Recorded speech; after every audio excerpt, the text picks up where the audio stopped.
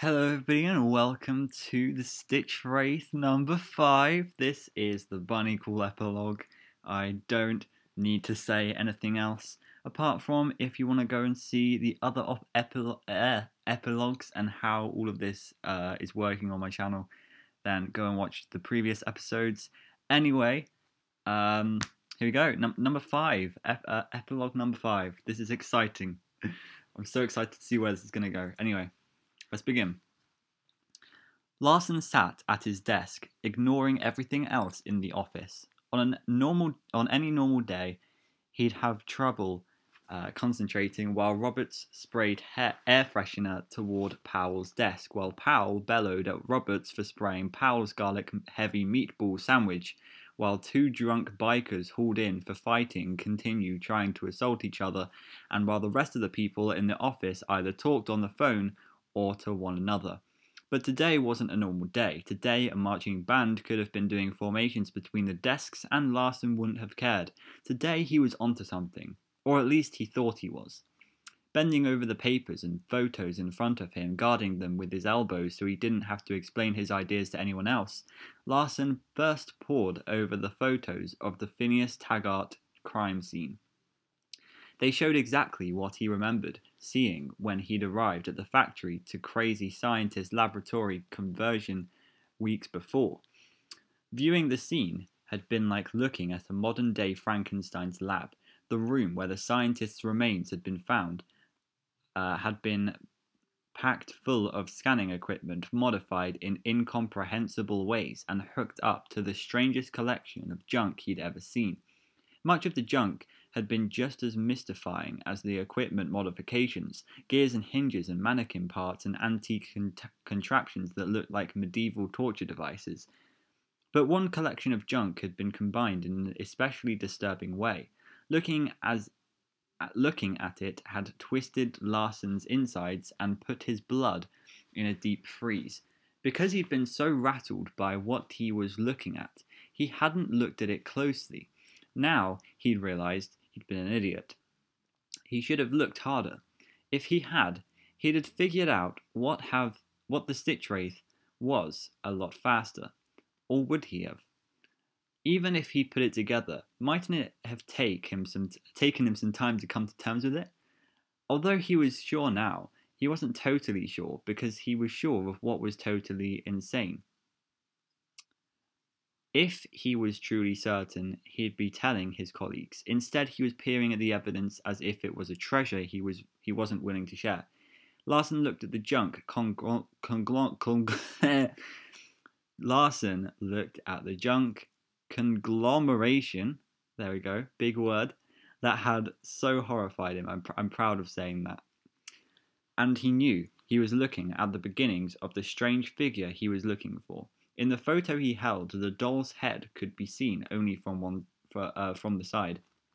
That's how Larson had seen it in Phineas's laboratory as well. This is why Larson hadn't immediately recognized the stretched face when he'd seen the picture in the chief's envelope. But that head, he was sure it was the head, was attached to a metal endoskeleton. Okay, so the mysterious figure was always described as wearing a hooded cloak, but Larson remembered seeing a long and voluminous hooded trench coat in Phineas's clothing. That could easily have been misidentified as a cloak. Larson set down the photo and he began reading through the inventory list from Phineas's property. Running his finger down the list, he read the items aloud under his breath.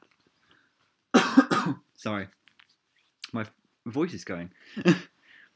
He stopped at the 10th item down. There it was, one robotic dog, disassembled, manufactured by Fazbear Entertainment. Larson looked at the endoskeleton again. It seemed to have an addition. So part of that dog could have been used on the endoskeleton. Okay, so we have an animatronic endoskeleton linked to a part that came from a Fazbear Entertainment robotic dog. Was he making too much of a leap connecting the dots? The dog connected to Fazbear Entertainment, which was connected to the Freddy's murders, and the dog connected to the thing with the sketch face, so that meant Larson's current investigation could be connected to the Freddy murders. A paper airplane hit the top of Larson's bent head. He slapped at it and frowned, looking up. Earth to Larson, Roberts said. The detective's close-set grey eyes were aimed at the photos Larson was shielding. I asked what you were doing. Thinking. About what? Stupid stuff, probably. No way Larson was going to tell his straight arrow partner, wearer of tweet. Oh my gosh. Why is my voice going? I said wearer as well. It's wearer. Oh, I'm sorry. Wearer of tweed jackets with leather elbow patches and too proud owner of a perfectly groomed goatee about his fledgling theory. Want to grab some lunch? No thanks. Robert stared at Larson for a moment. Larson stared back, his face as blank as he could make it. Okay, Robert said. Larson shot the paper plane back across his desk to Roberts. Nice one, he said, hoping to distract Roberts from any suspicion that Larson was onto something. Roberts was almost as proud of his aerodynamic paper aeroplanes as he was of facial hair. Roberts grinned. Thanks. He got up and strolled away from his desk. Larson waited until Roberts was gone, and then he stood. He needed to get over to the evidence locker. He'd chew on his theory on the way. The old stone building had originally housed the city police department, but this was now the department's annex, where the more obscure functions of the police department were carried out and where all the records and evidence were kept. In the evidence lockers, musty basement aisles, Larson stood on a stepladder and pulled a stack of 3 battered boxes from a shelf above his head, setting them on the floor. All 3 boxes side by side, Larson squatted in front of them and took off their lids. He coughed when the persistent odour of smoke wafted up from the boxes. Then he peered into each box. Larson's heart rate was in onto something mode, thumping loud and fast in his chest. The fire, so far in the past it was almost ancient history in the department, had never been solved. Larson didn't know a lot about it, but he did know the fire was connected to one of the founders of Fazbear Entertainment. There we go. Ooh. His idea was that if the Stitchwraith was connected to Fazbear Entertainment and was seen at the site of the fire, the Stitchwraith might have been looking for something that had put into evidence years ago. He didn't think it was that much of a stretch to reach this conclusion, but the first 3 boxes didn't do much to bolster his theory. He replaced their lids and climbed up the stepladder. He climbed back down, shifted the ladder, climbed back up again, and pulled another stack of boxes from the shelves. This time, he took the lids off one at a time. When he took the lid off the 3rd box, he raised his eyebrows and nodded. Grimm hadn't been back to the railroad yard since he'd seen a mysterious figure prying loose parts from the tracks. Something about that figure had done more than just make his teeth hurt. It had made him want to dig a very deep hole and crawl into it. Since he didn't have a shovel or the strength to dig such a hole, Grimm had decided instead to move his usual hangout place to the far end of town, where abandoned factories rubbed shoulders with several stalwart old neighborhoods and the west dock of the lake. He found a rusted but sturdy shed just outside of one of the abandoned factories, a factory that had been so recently vacated that a shabby forklift still squatted nearby. The shed, although watertight and clean, hadn't been discovered by anyone else like Grimm, so he set up the house under a long wide shelf below a dirty window. Because he knew others could be attracted to such deserted locales, he was happy that he found the shelf in his shed. He was happy that he found the shelf in his shed made a suitable lounging platform for keeping an eye on his surroundings. And it was a good thing he kept an eye out, because on his 3rd night in the shed, he spotted the mysterious figure. Happy that he was at least in his usual crazy thoughts tonight, he still had trouble continuing to breathe as he watched the figure drag a bag through a double garage door size opening in the boxy metal factory shell. What compelled him to follow the figure to see where it went? Was it that curiosity he'd felt the last time he'd seen the figure, or was it perhaps some self-destructive urge? Maybe it was that crazy voice in his head. Whatever it was, Grimm found himself scurrying stealthily and perhaps a bit unsteadily toward the opening into which the figure disappeared. When he reached it, he hesitated for a second, questioning the wisdom of his actions, but he went through the opening anyway.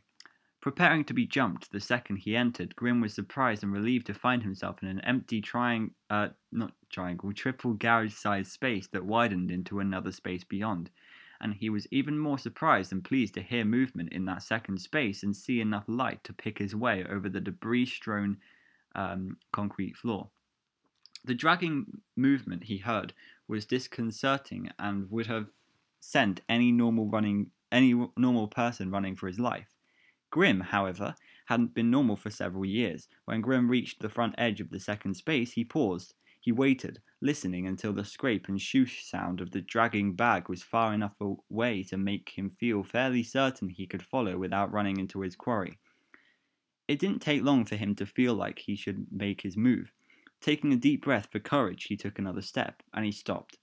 He was in a huge square expanse, an expanse with flat walls and high ceilings, an expanse filled with piles of junk. He figured this was the main floor of the old factory.